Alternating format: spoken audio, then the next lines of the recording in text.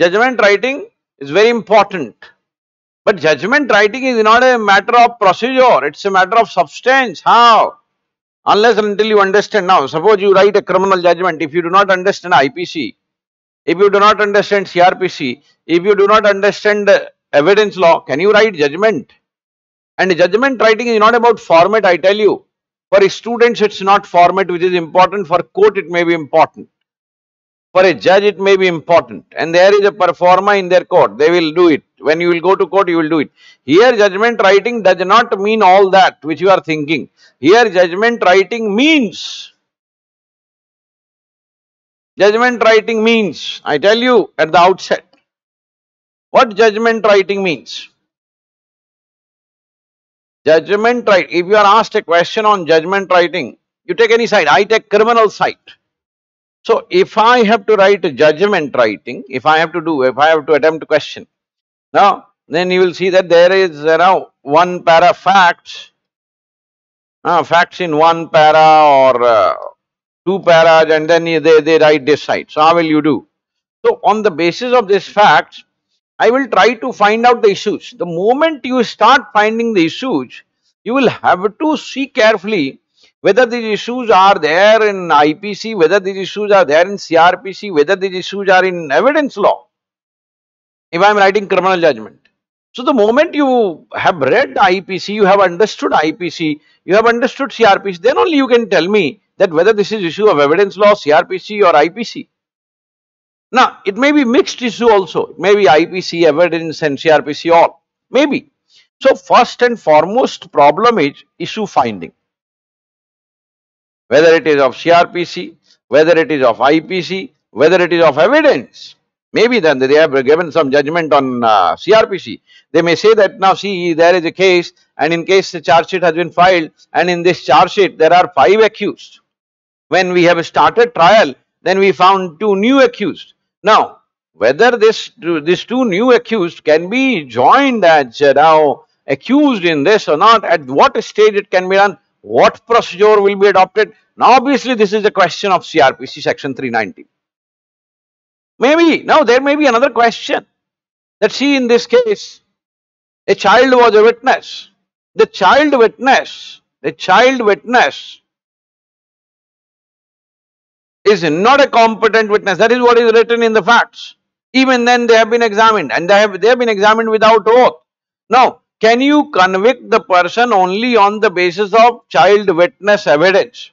Now, obviously, this is a question of evidence law. Issue is in evidence law. We'll talk about voir dire test. We'll say that now child below 12 is not required to be examined as per Oaths Act 1959. So, we'll talk about all those issues. So, we understand that this is evidence question.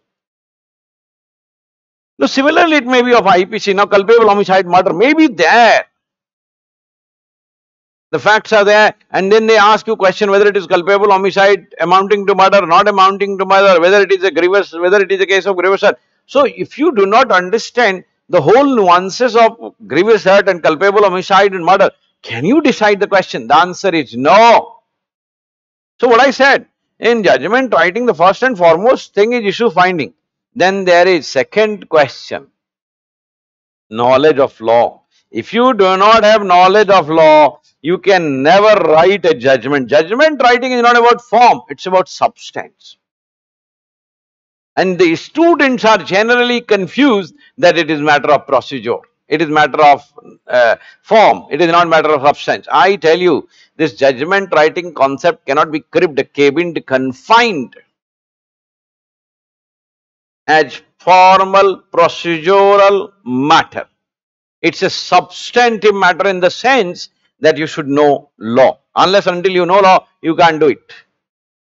If I do not understand CRPC, if I have not read section 319 where the accused can be added, if I have not read IPC section 299, 300 very well, how can I write? If I have not read evidence law, section 118 in particular, competent witness where child witness can also come, voir dire test. Now, Oaths Act, which I just told you, where examination of child below 12 is not necessary.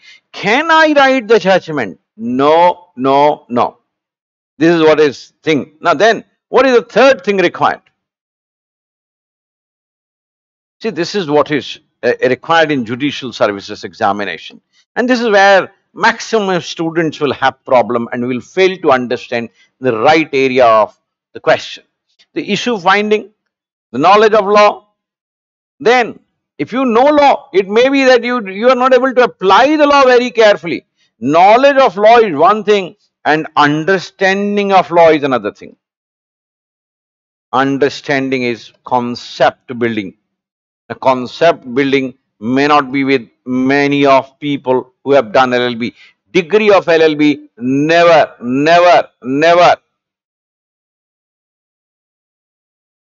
will teach you law.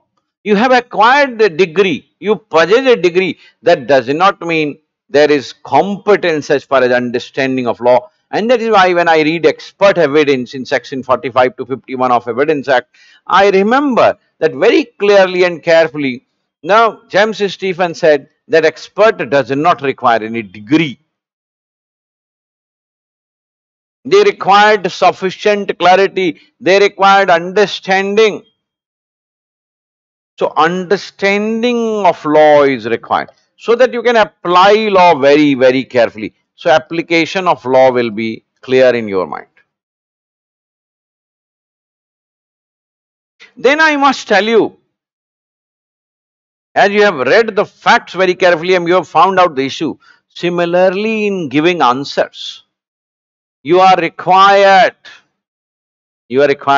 to apply law to the factual situation, to find out the reasonable, the plausible, now the answer which is based on substantive arguments from your side.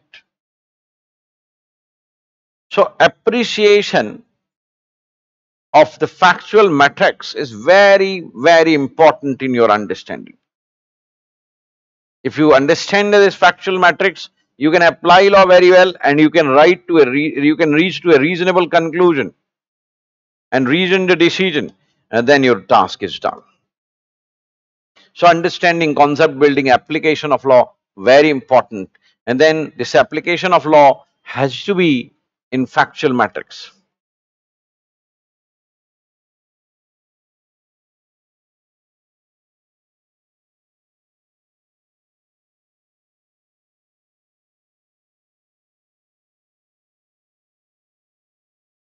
Proper reasoning